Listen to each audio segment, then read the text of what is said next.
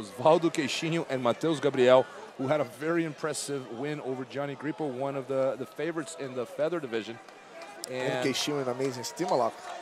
Yes. The previous match was submission, one of the only submission so far on the finals day. But you know what, man? It's still been super exciting. Wow. You know, like, I can be very excited about it. I can watch beautiful transitions and be like, all day. All day, man. All day. I mean, Moizinho, and I'm such a big fan of him, like the way that he's fighting, the way that he's improving. It's like, I love the way that the offensive way that he fights. It's not only for the points. He attacks. He likes for the submission. See, and yeah. Here we go. Look at that. Yeah, wow. Very Look at the triangle. And he's a well finisher. defended. Well defended. Well defended by Matheus. To be honest, this position, he's not very comfortable for Moizinho, you know, while this feet across, because you guys can always end up on top of the inverted mountain. Gonna go for the sweep. Double guard pull, and the ref's calling stalling on both competitors. And yeah, it's been happening a lot. I will say this, man, I was very impressed with Matheus Gabriel's performance against Johnny. I wouldn't be surprised if he pulled off a win against Moizinho as well. That would be the second upset he pulls off today, but he's totally capable of doing it.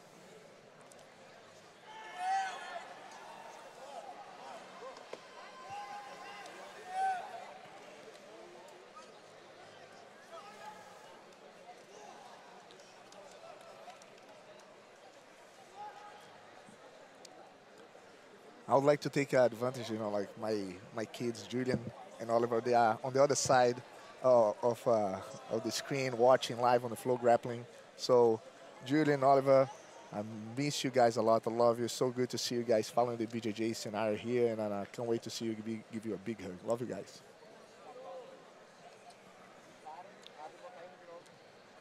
Well, since we're at it, I'll give a shout out to my kids too. They're not watching, but Tina and Cleo, love you girls. Yeah. You can love the traveling life, you can love the jiu-jitsu life, but there's nothing like what you feel for your kids, bro. That's a special unique, kind of love, man. You can't explain it. You only know when you have one. And it only grows.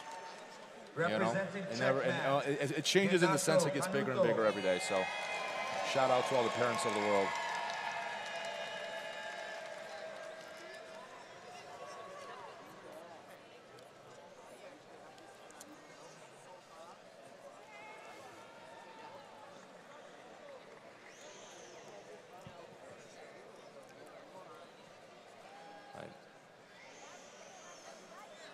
Both Matheus Gabriel and Osvaldo Moizinho with 2 negatives each.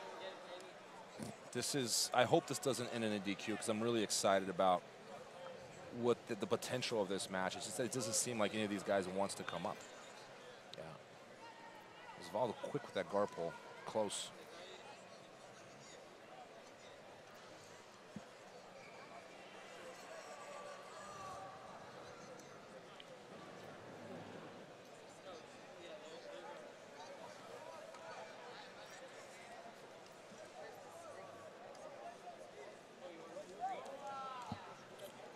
Double guard pull again, and let's see if one of them takes the initiative because, yeah, Moizinho's so dangerous there. They'll use his stiff leg there to stop the bolo, shuts him off. Looks like he might come up. He doesn't want to come up though. I think the differential for Moizinho is that the danger of the submission, constant, you know. Yeah. And he's such a finisher though. Like he attacks from literally every position he's in. He's dangerous. Like I've seen Moizinho pull off wrist locks, loop chokes, triangles, arm bars, steamer locks, you name it. Like the guy does everything. And he's good on top, on the bottom, equally. Yeah. And very good on strategy. So this is their third penalty. Now, man, 7 minutes to go, pretty much. I really hope that these guys are not DQ'd. I hope not. But I think they will. If I know Moizinho, he'll rather make the fight happen. But at the same time, props to the IBJJF reps for doing the right thing. Yeah, that makes the fight real happen.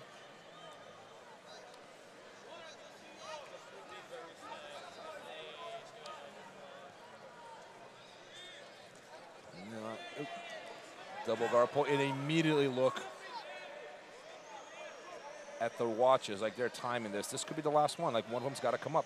But Matheus, he gave Queixinho the advantage for coming up, but Matheus has the foot, so he might score that advantage back from that foot lock if he can get tight enough on it. Doesn't look like he's going to try. You see Matheus Gabriel just wink to his corner, Lucas Leite, saying, I got this. Osvaldo has a 2 advantage now. He's winning by 1 advantage, which is, on this level, yes, is a very big lead. Yes, but the problem is, if he's he on can't top, right? yes. Yeah. So it's almost like he's losing in a way. Assuming Matheus Gabriel peels off the delay. There we go. Well, probably, you know the answer, but like I want everyone who's watching to understand why Queixinho gave that top position away. It's because if he goes down without advantages, he can still sweep back and still win by 1 advantage in the future, right? Yes. He will have that. He didn't want to be stuck. Okay, so this is my next question. I already know you know the answer, but why did he not do that with 20 seconds left? Because that would be hard to do. Too risky. Yeah, you know. You see how the time changes the dynamic of what's going on. Like, it changes it dramatically. And if you're going to be a good competitor, you need to understand these things. And that's what makes the whole difference. Lately is the strategy and timing of the strategy that makes the whole difference lately, especially the few less fights happening right now. And this is a common art. Strategy is important. A lot of people don't like strategy. It's like, do you not like chess? Like, what's wrong with being intelligent? What's wrong with using your intelligence to fight? Like, every sport exists. Strategy is a good thing, and you should learn it. If you're struggling with it, that's an obstacle you have to overcome. Blame on the rules, but not on the athlete. Exactly. You can't blame the athletes. They're just following what a protocol. They're doing what they got to do to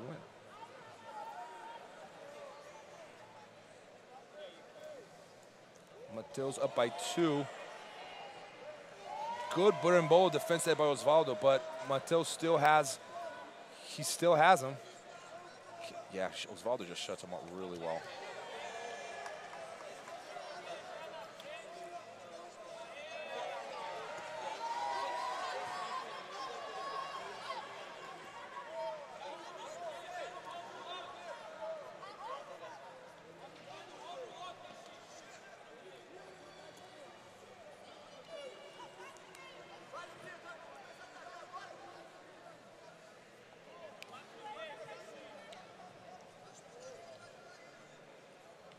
That's the thing now.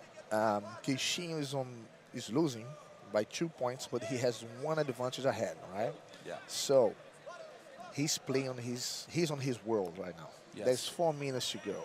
Okay, but if he keeps the active guard, you know, whoever sweeps less will win. Queixinho is smart enough to wait now, and now what I wouldn't be surprised if Matheus Gabriel did is give away the sweep, much like Queixinho did. Exactly.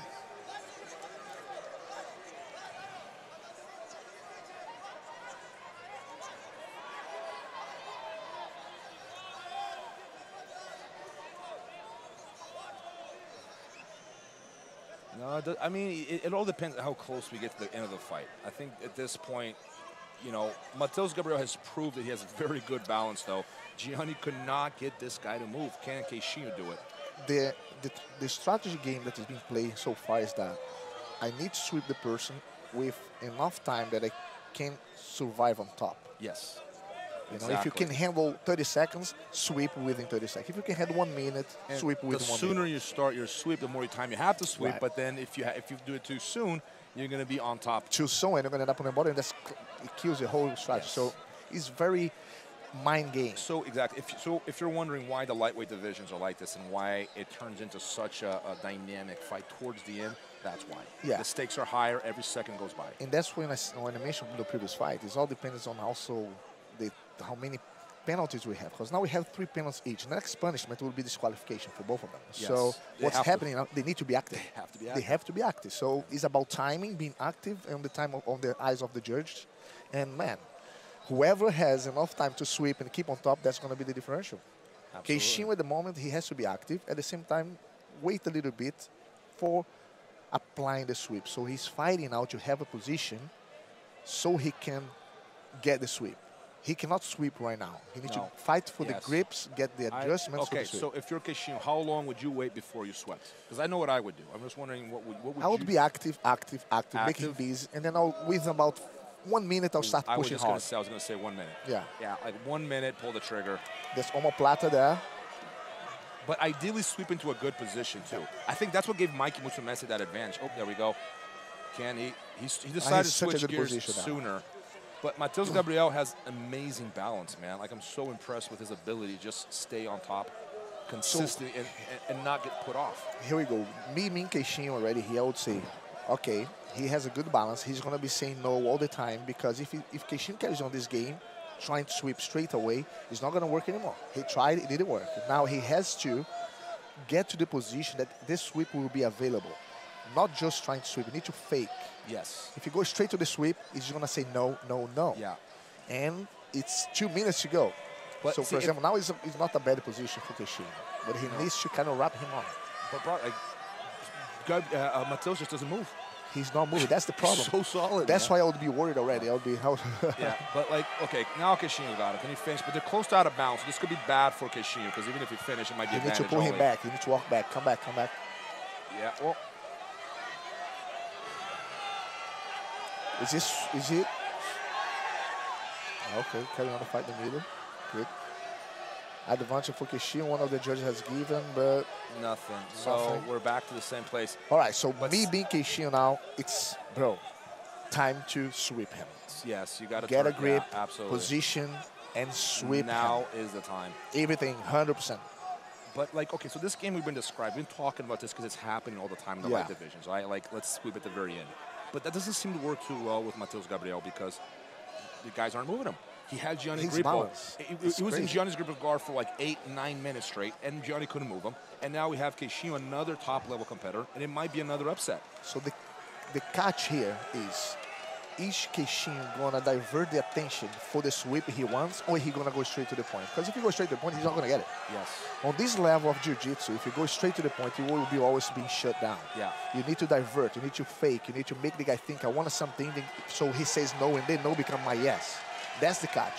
And then you have 1 minute to go, and there's no grips, and Queixinho has to wrap himself around. There we go. That's a big chance. Minute left. Queixinho on his world as well. Yeah, this is his chance. He's going to go for the foot lock. No.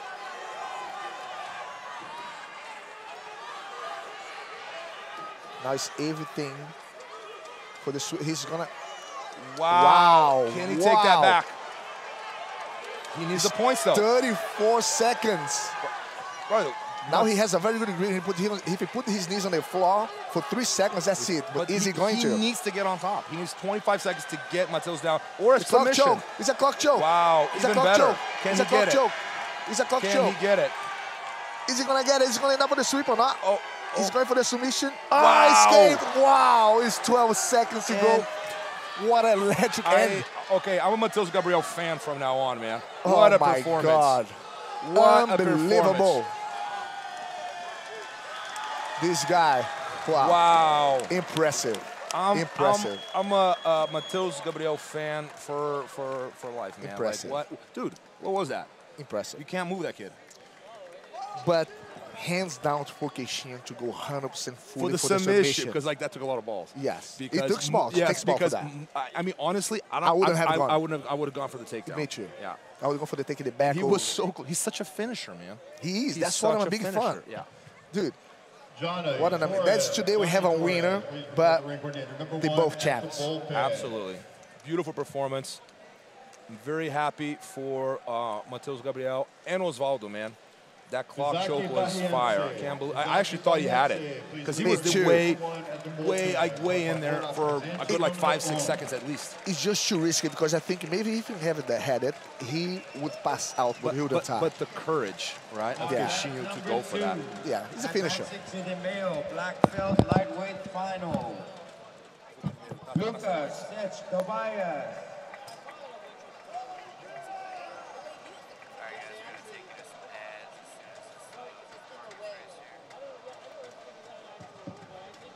Advancing to the final, representing Checkmat, Matheus Gabriel.